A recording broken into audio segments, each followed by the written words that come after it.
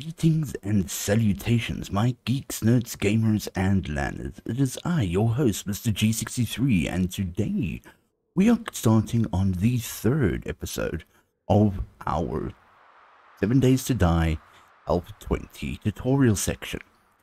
In today's event, we are going to be looking at farming, food, and hydration.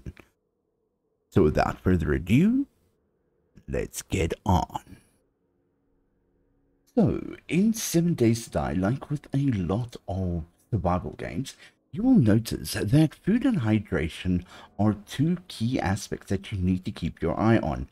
Now, as I explained in the first tutorial, where I went over the HUD, you can see at the bottom of your screen, you have got the green food indicator, as well as the blue hydration indicator. Now, to get a better idea as to exactly what is going on there, all you need to do is head over to your character screen. So if you hit the B key, you will see that there are the core character stats. If you click on that, you can actually see exactly how much food and water you need. Now, if you are trying to play a very efficient and economical game, this will come in handy because you will see that different foods and drinks have different values as far as your food and water is concerned. So, without further ado, let's start with farming. So, in 7 Days to Die, you do have the option of creating farms. Now, as you can see here, I have got a small little farm going on here. We've got some coffee, pumpkin, we've got some corn, and we've got some mushrooms. So I'm going to quickly take you through all the main items and explain to you their uses. So we're going to, if you ever come across one of these blueberry plants, please by all means go and grab it. Blueberries are, well, they only have two uses at the moment. That is for immediate consumption, or you can use it to make yucca smoothies. Yucca smoothies, unlike your regular drinks, has additional bonuses to your stats, which we will go over later. Next up is potato. We have got potatoes and we've got chrysanthemum. Now, chrysanthemum is not used for consumption. You can use it to make tea, and I do believe you can also use it to make dyes. Next up is the hop plant. Now, the hop plant you use to make beer, which can be also then used to make some advanced elixirs. Then we have got the pumpkin plant, which will give us yummy pumpkins. Now, as far as health benefits are concerned, of course, the aloe vera plant is available. Now, the aloe vera plant, what this will do is this will actually give you the ability to make aloe cream, which you can then apply to bandages to make your first aid bandages. I do believe that you may need physician level 1 in order to make these. We can quickly check. So if we go to crafting, I want to make a bandage, first aid bandage. Yes, so there we go. So either you need the first aid bandage schematic, or you need level 1 of physician. Now, the band-aid is like the most basic form of first aid in the game. So if you are playing in a group, it's always good to have a doctor at hand. Now, next up is the golden rod. Now, this is also a medicinal plant. In your early stages, you will be forced to eat things that might not agree with you, such as a few old sham sandwiches, which have the possibility of giving you the delightful status of dysentery. Now, if you drink goldenrod tea, you can help cure yourself of that status. The next is, to me, the life of the game, and that's coffee. Coffee, coffee, coffee, coffee, coffee. we all need coffee. So if you find some coffee plants or you find some coffee seeds, please do not fail to grab. The next plant is one that is very, very, very common in the meadow or the forest biome. It's a cotton plant. Now, the cotton plant, you basically can use that to make cloth. And cloth you can then, of course, craft into a myriad of other items, such as duct tape, bedding. You can make your bandages out of it, clothing, etc.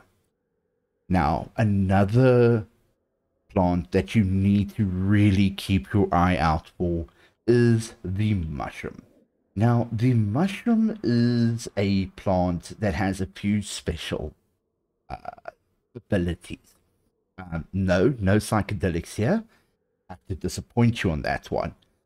But what is really cool with mushrooms is that they can grow anywhere.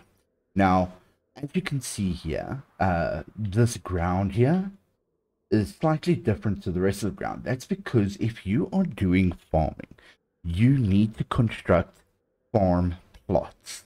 Now, farm plots are very simple to make. You need wood, rotting flesh, nitrate, and clay. Now, as you can imagine, getting the amount of rotten flesh and nitrate powder in order to make these farm plots in the beginning might be a bit slow, but once you've got some mining, some nitrate mines up and running, you will be able to get that sorted. Rotting flesh, on the other hand, is a little bit more rare to get. So you may notice every now and again, if you run around, you will find cadavers. So tend to be these little dead bodies lying around. So all you do is you grab out your little knife, you pick it up, and you've got 4 rotten flesh. So store this, don't throw it away. It's not a waste, it's not useless. It is very, very, very helpful. So that is the basics on farming. Now, when it comes to farming, there are a few rules that you need to apply. So, of course, like I said, you have to grow your plants in farm plots. Now, the only exception to this rule is, of course, mushrooms. The reason for this is that mushrooms can grow anywhere.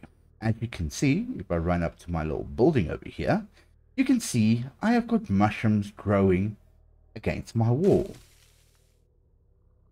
And they will actually grow there. I can grow them on the ground. I can grow them, well, in midair. And I can grow them against walls. So this is a nice thing because, for example, with a lot of your late stage recipes, you do need mushrooms. But to have to go and craft all the farm plots to grow your mushrooms can be a bit redundant. So what I normally do is I use the walls of my building, or I build pillars so that I can build, you know, X amount of mushroom plants around the pillar.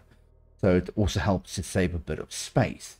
Then another little plant that is very useful is corn. Corn can be used to make bread. You can make well, there are so many things that you can use as corn, but there are 2 types of corn. There is regular corn. Now, regular corn you can find literally on any farm. I'm sure if I cross the road over here to my neighbor, you might find 1 or 2 corn plants lying around. But the one that you really want to look out for, especially for late game, is super corn. Now, here's the thing with super corn. You cannot use it to, you can't substitute super corn with normal corn and vice versa. Super corn has a very, very specific function. So as you can see here, these are the 5 recipes currently that you can use to make, that you can use supercorn in. One of these, which is to me the most important, is glue, because there are currently 2 glue recipes. The first one is bones and murky water.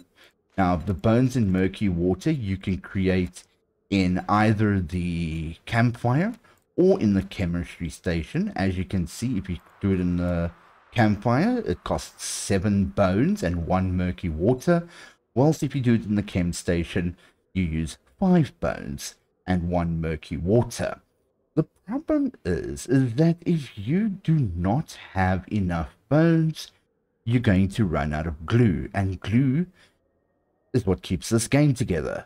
You use it for adhesive or glue, and you also use it for duct tape. Now, duct tape is used in literally any major building, from vehicles to tools. You need duct tape. So having a totally renewable resource to use to make glue does come in very handy. Now, before you start going and just harvesting like mad, like what I've just done, we need to look at the perks that govern farming. So, once again, we head over to our skills. Under strength, you will find the, oh no, sorry, it's under fortitude. So, under fortitude, you will find the living off the land perk. Now, this is very simple. These are very simple to get. As you can see here, you only need fortitude level 5 in order to get the highest rank in living off the land. Now, in previous editions of 7 Days to Die, you would harvest a plant. So, for example, I've got some yucca over here. Now, I don't have a yucca plant, so let's look at something else. Coffee, there we go. So, I've got this coffee plant here, okay? If I harvested this coffee plant, it would leave behind a seed. So, basically, what would happen is you pick the coffee and you get 1 seed from each plant, and then you can plant, well, it would automatically plant the coffee seedling. In Alpha 20, they have changed this completely. So they did nerf farming from Alpha 19 to Alpha 20, but here's a workaround. With the new living off the land perk, you will notice there are a few extra or different abilities. So, Gatherer is double the harvest of wild plants or planted crops. Craft seeds for flowers and decorative plants like goldenrod, aloe, yucca, and farm plots cost 30% less to craft, which means if we go into our crafting menu and we look at farms, we'll only need 60 clay soil. We'd need about, I think, 10 nitrate powder, only about 6 rotting flesh, and 1 wood, or 2 wood. I think they round up, but we can test that now. So what I'm going to do with my lovely 26 points is I'm going to first go and say that I'm going to go up to fortitude 5. Okay, so with the first one, we're going to buy this. So now if we go back to the farm plot, quickly go check here.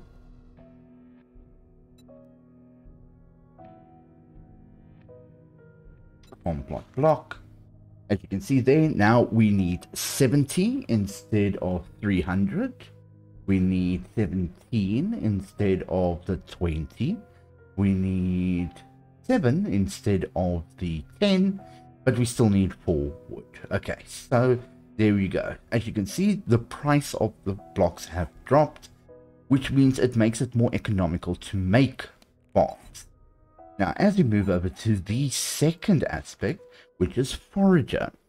Now, here you can craft seeds for berries and vegetables. So that means you will be able to then craft your corn, your potatoes, your pumpkins, all of those. There's also a 50% chance to harvest 1 additional crop. So, for example, if I go and harvest 1 mushroom, I get 2 mushrooms. But with the additional perk, there is a chance, now remember this is a chance, doesn't mean you'll get it every time, that you'll get a additional crop. So every now and again, instead of getting 2, you'll get 3. And of course, farm plots will cost 50% less to craft. So if we select that one, we go back, as you can see now, it is 50 clay, 12 nitrate, 5 rotten flesh, and still 4 wood. Okay. Then the last but not least is the level 3 farmer.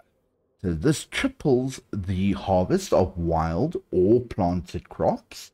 So immediately you do get more plants out of it. And we are going to grab that.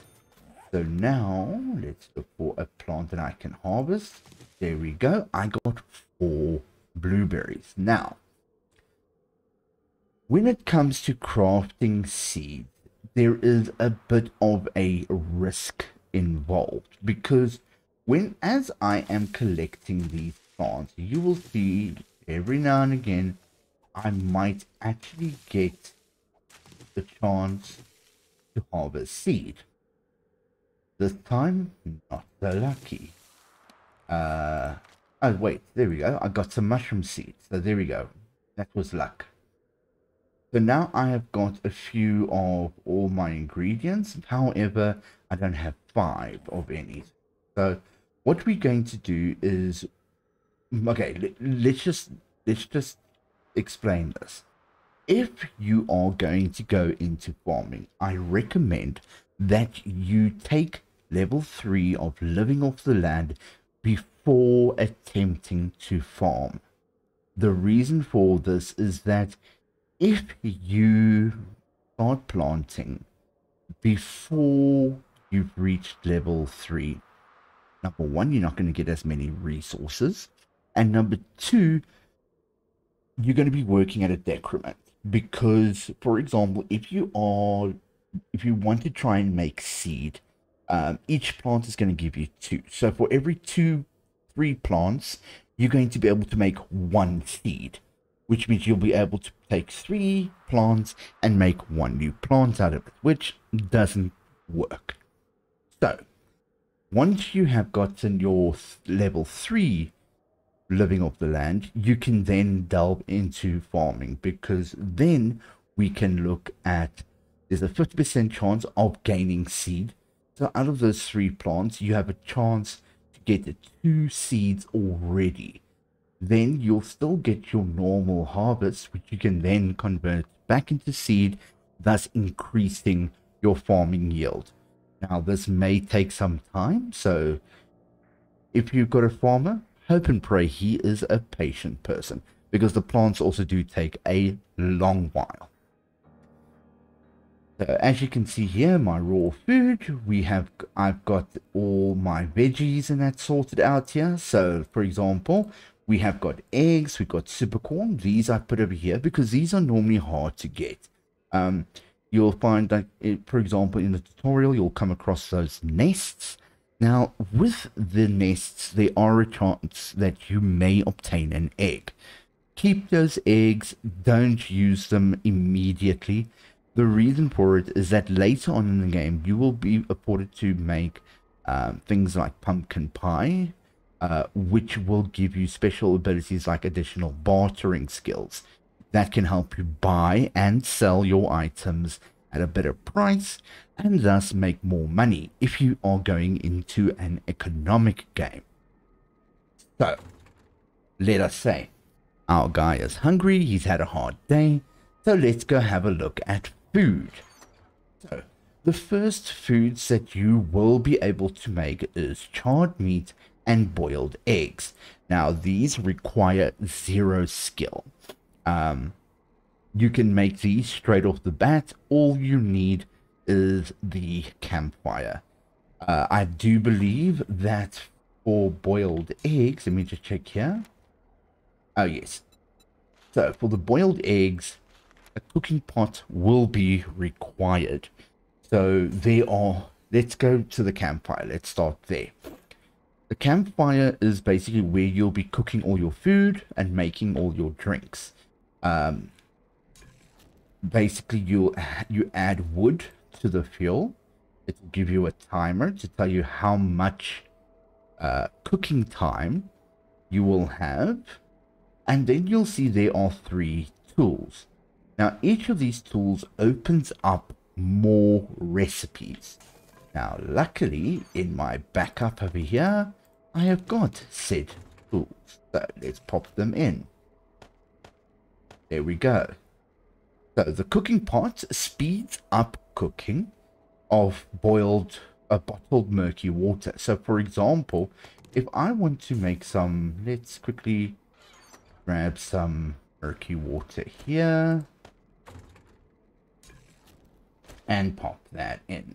Okay, so I want to now make murky water. You'll see it takes 40 seconds to turn my murky water into boiled water. However, when I add my cooking pot, it only takes 10 seconds. Cooking pots, cooking grills and beakers, in the beginning you'll find those in POIs, so keep an eye out for them. Do not scrap them, because you may want to have multiple cooking stations at a later stage in order to bulk make certain items.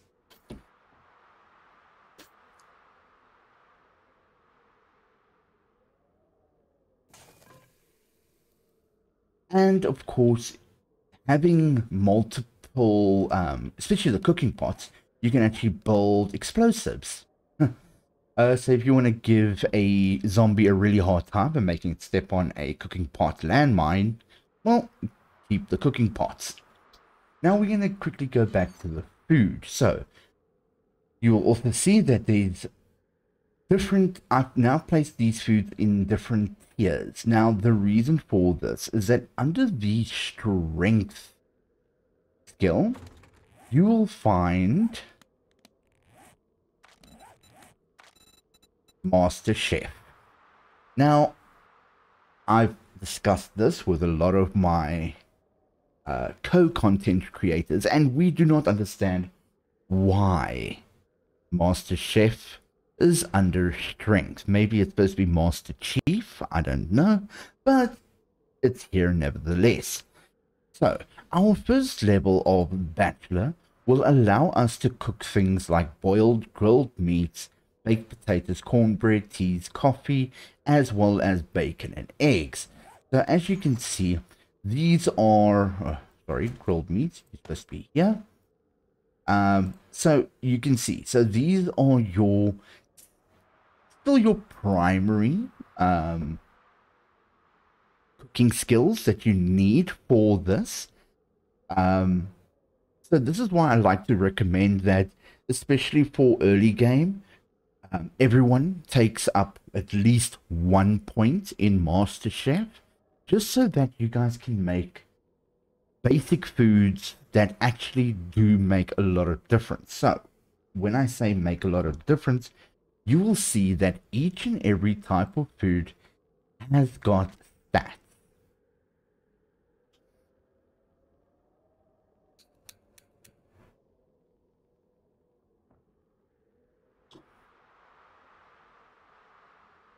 Now, these stats will include a food, For example, for food, it will have food, but some will have health, water, and stamina bonuses, and may even have other bonuses, such as our lovely old sham sandwich, which can give you food of 15 points.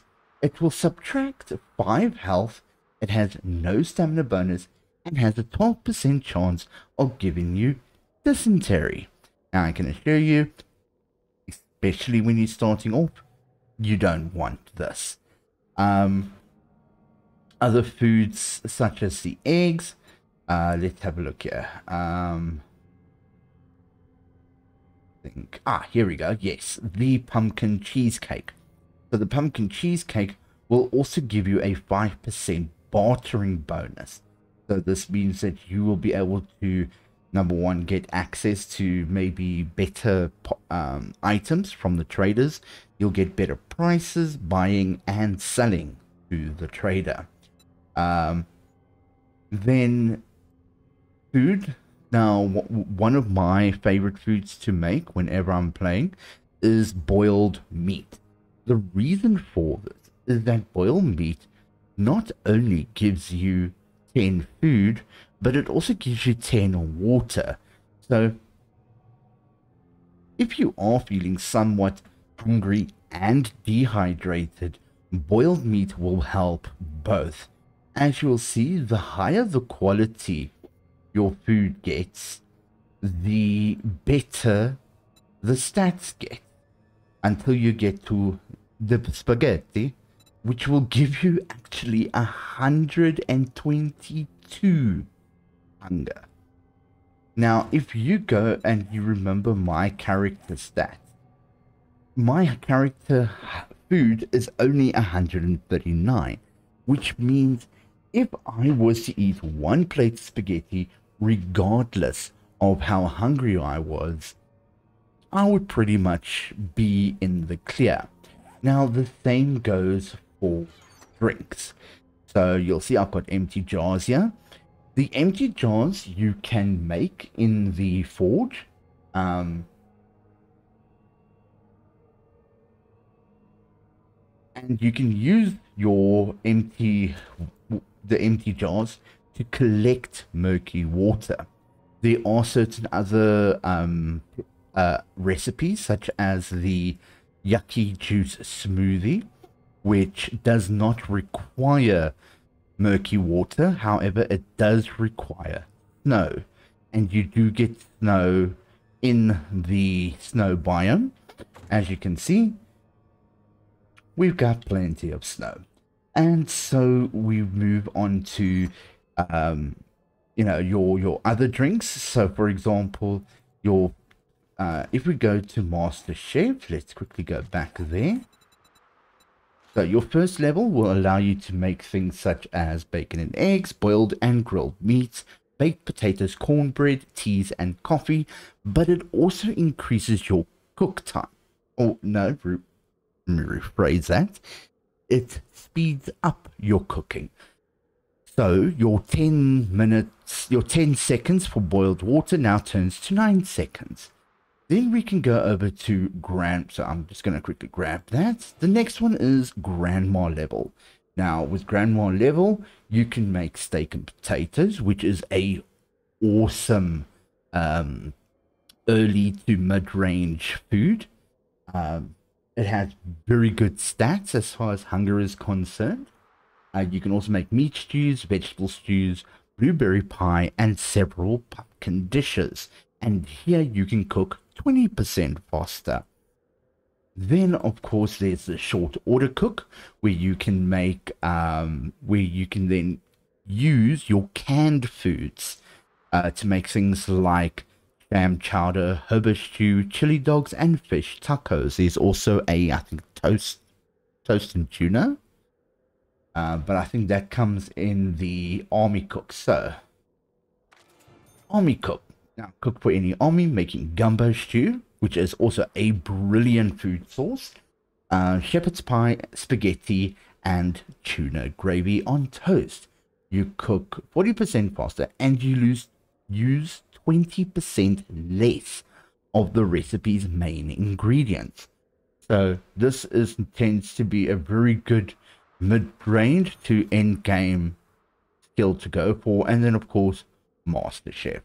This then gives you the ability to create the Grandpa series of recipes, and you cook 50% faster.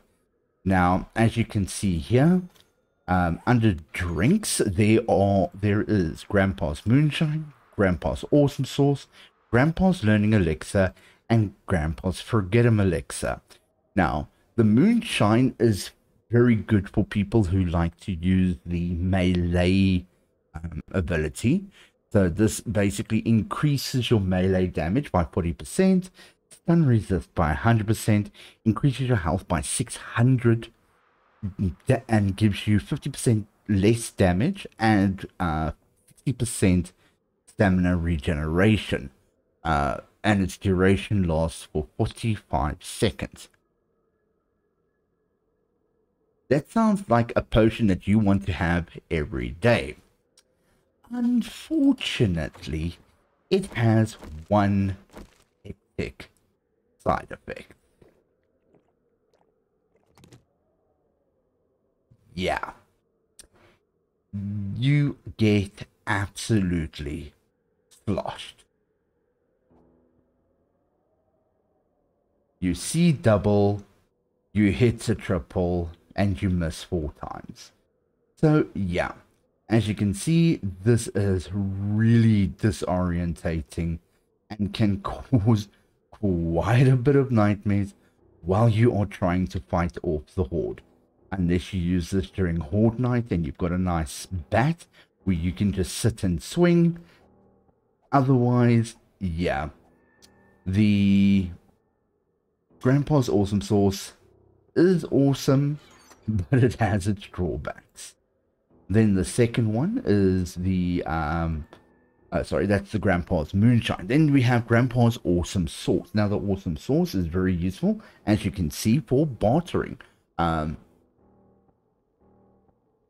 If you need to, if you're shorting just those 10 dukes in order to buy that nice gun that you've been eyeing out for the last 2 days, grab yourself a bottle of Grandpa's Awesome Sauce, and you may then be able to negotiate the price. The next one, which I find absolutely wonderful, especially on Horde Night, is Grandpa's Learning Elixir. Grandpa's Learning Elixir increases your XP gain by 20%. Now, this might not sound like much, but take into consideration that if you make on average 100,000 XP points on Horde Night, you can actually add an additional level easily to whatever XP that you got during Horde Night. So we tend to try and make as much of this as possible, but it has a slight issue. You need acid and you need supercorn. So that's why I say always make sure that you get supercorn and don't throw anything away, because one of the other ingredients for this, which tends to be a bit hard to find, is dog food. So you see dog food, keep it safe. Do not sell it, do not get rid of it, do not scrap it, do not eat it. Use it for your learning elixir. Then last but not least is Grandpa's Forget-em Elixir. So let's say you playing by yourself. Now you have gotten to the stage where you don't need to mine anymore. Your base is all up and running. The main thing that you want to really look into is perhaps looting, but you know what, you don't have enough points. You're at level 50, which means it's going to take you a good few hours before you level up again, and you want to respec your character. All you need to do is take one Grandpa's Forgetter's Elixir and you can reset all your skill points. Basically, you can then respec your character from level 1. Now, you don't lose your levels, you keep your levels, you keep your level points. It's just that you basically sell back all your level points and you can then respec. So that's pretty awesome to have. Another very awesome drink to find are Mega Crushers. So Mega Crushers, they give you very good hydration. They give you stamina regen of 15%, but they also increase your running speed. So if you need to get out of dodge as quickly as possible, chug a Mega Crush and you will be well on your way. The duration for these are 2 minutes each. So that is it for me for today. I hope that I have explained how the food and hydration works. And if you have any questions, please let me know in the comment section down below. In next week's episode, we are going to be looking at looting and pillaging. So make sure you get your specs up, enjoy your horde nights, have fun. See you next week. Bye.